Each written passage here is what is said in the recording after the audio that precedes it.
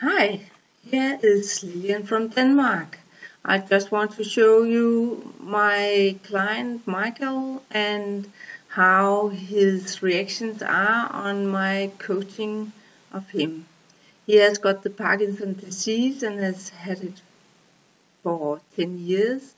And here's what he say after I've been coaching him for a long time, but he's showing some progress because he's not so stressed anymore.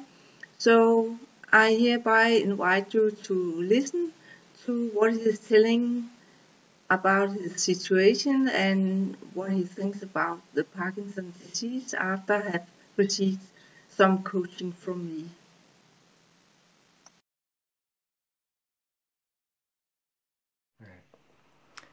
Hi, Michael. Hi. You have the Parkinson disease. How was you diagnosed? I was diagnosed 10 years ago, and it was a scanning of my brain that showed more activity in the one side, and it was looked at as a reason why they could say I had Parkinson. And how many times have you stepped up in medicine?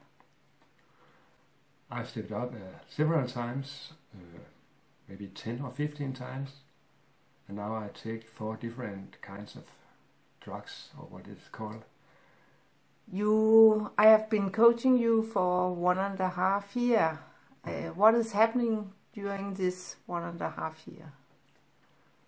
My symptoms have been smaller. The shake of my right arm and my left leg has decreased, so it's only 20–30% of what it was 1.5 years ago. And I've been aware of what it is, what provokes my symptoms, what is the reason, and I can see it's different kinds of stress which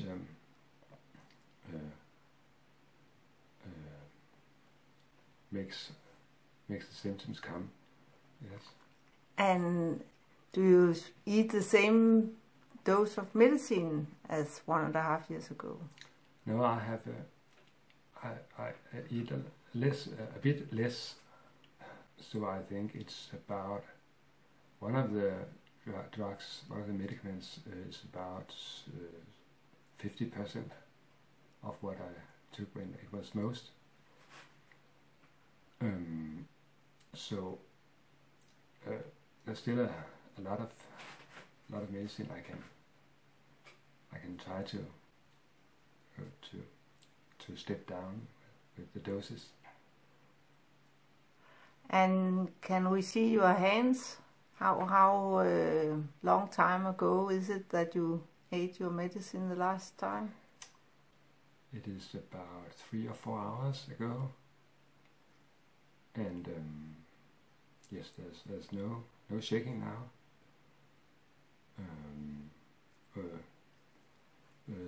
About 8 hours ago, I was a bit stressed about something. Some of my homework from my job I should do, and I was thinking of what I have to do tomorrow.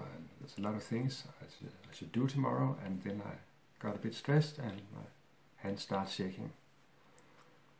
And I then convinced myself that I should get rid of these thoughts because they wouldn't help me anyway.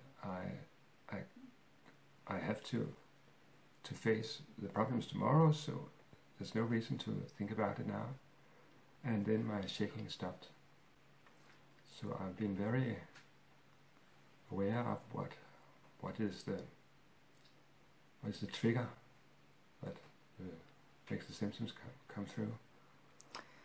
What do you think about your future and Parkinson?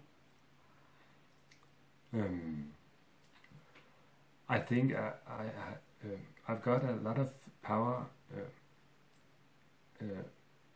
from the results I've reached the last 1.5 years. So I want to go on with the fight and find new ways maybe that can help me to get rid of the symptoms, to make them smaller and smaller. So I have a bright future. I think it's a challenge. It's a challenge to work with the symptoms and hopefully make them less and less. Symptoms. Symptoms. Yes. Yeah. And 1.5 years when I met you, what was your thought about Parkinson at that time? At that time, I had a lot of power that I wanted to use to work with my Parkinson to make it better, but I was a bit stuck. I couldn't find out which way to go, and I needed some inspiration and some support to find out what I could do. And do you think that you got that from me coaching you? Yes, clearly. I got the inspiration and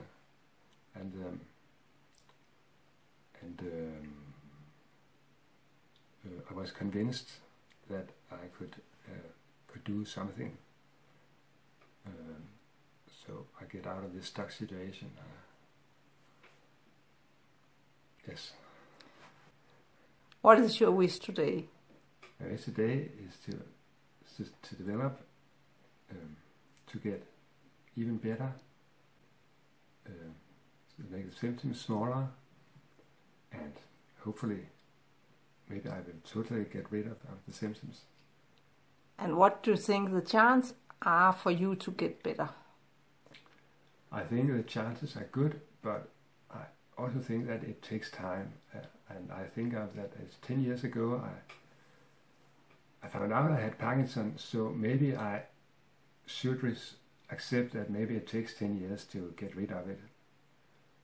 But I think I'm the right direction, and I just have to have patience and then.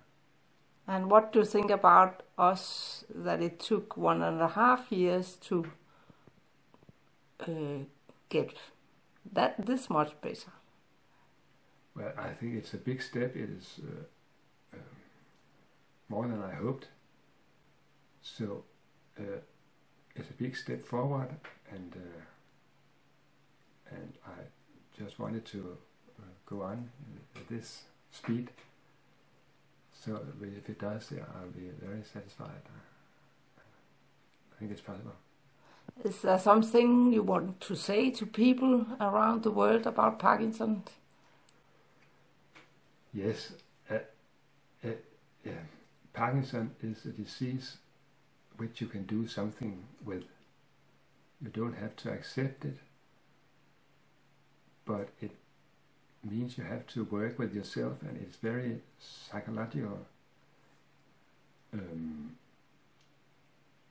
It depends much of psychological behavior, or what you call it. So,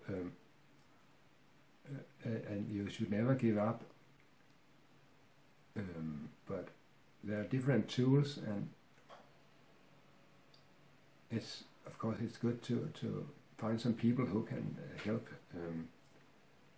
give inspiration to which way you can go to get better, feel better. Thank you.